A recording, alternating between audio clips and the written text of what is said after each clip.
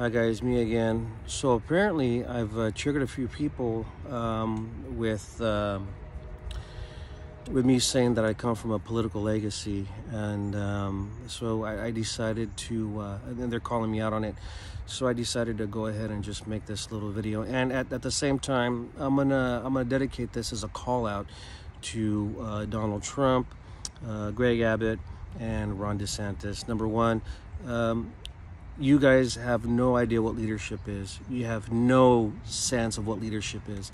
You do not know what it is to bring a people together. You do not know what it is to appreciate people for who they are. You do not know what it is to appreciate following generations for who they are and what they can and can be and what they can become. And you're more about inhibiting their ability to become the people that they deserve to be. So, with that saying, please enjoy this short video, and we'll be back. Again, you guys have no idea how it is to run a nation of people at all. And I'm going to show you how to do it. This is my great-grandfather. Ramon Tejas was known as Don Ramon. He was elected the first Hispanic constable of El Paso. He found the value of defending the poor. This is my great-uncle, Raymond Tejas, brother of my grandfather, Richard. He was elected the first Hispanic mayor of El Paso after serving in the Army and the Air Force.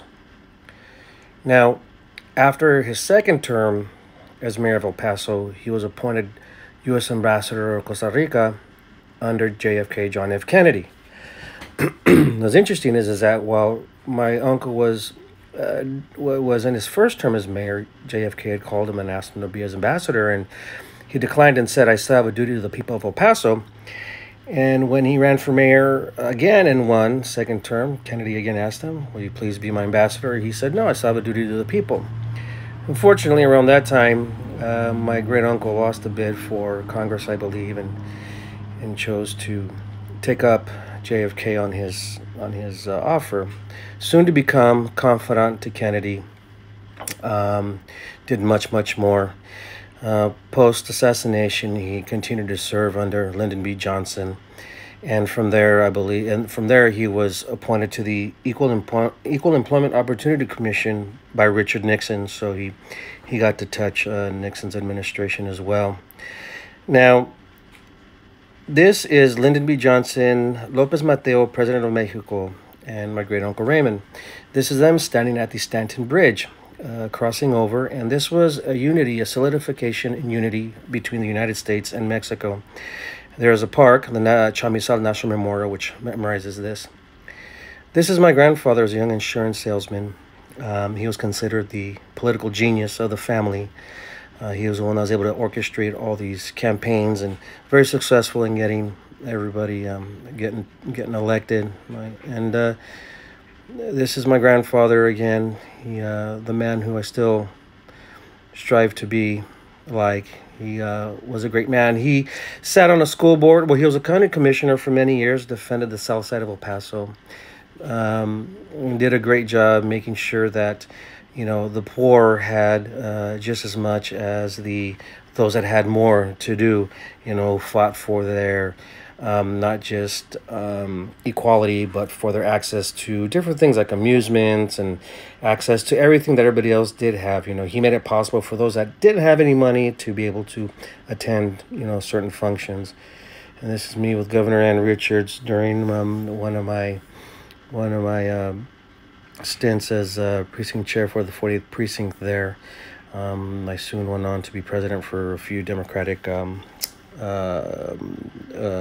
clubs, and currently my cousin Cynthia, who followed in my great-uncle Raymond's steps as ambassador to Costa Rica, so she's followed and continued the political legacy for the family. So as you can see, I come from a heritage, a legacy of people that made it their point in life to bring a people together.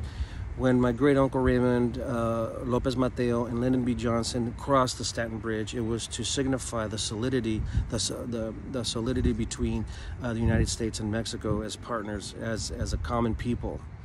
Yeah, and when my great-uncle was elected mayor of El Paso, You know, he told my great grandfather, you know, your dad, there's no way this will happen. There's no way people will vote for a Mexican into office, because in that day, you know, everything was run by the European, you know, by white people, by the European Americans, and they all went by what the radios and TV said, you know, and what the newspaper said. But they would have proved them wrong and show how important it is that everybody be represented and be given a voice. My grandfather, you know, on school board, representing the South Side, representing the poor kids, the children, to show, you know, the rest of the city and the board, to show the board, to show those that were representing, you know, those of the more affluent status, you know, hey, everybody deserves just as much as everybody else does, you know. So that's leadership. That is leadership, you know. That is how you bring up people together, and that is how you make history. The history you guys are making is going down in the books as horrible people, as separatists, as people that cause pain. You're going down in history as people that cause divisiveness. You're going down in history as people that cause heartache, who tears children from their family.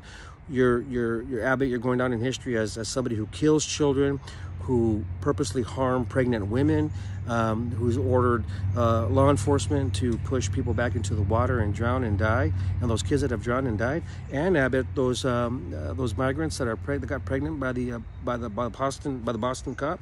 Yeah, that's all part of your history. Trump, you know, all this coming down from the January 6th that the Congressional Committee has shown that, yeah, you did it. That's going to be your legacy. And Ron DeSantis, you're just an idiot. So that's your legacy. So, you know, guys, the way we're going to get around this is by getting out and to vote, and please vote, okay? Please become active.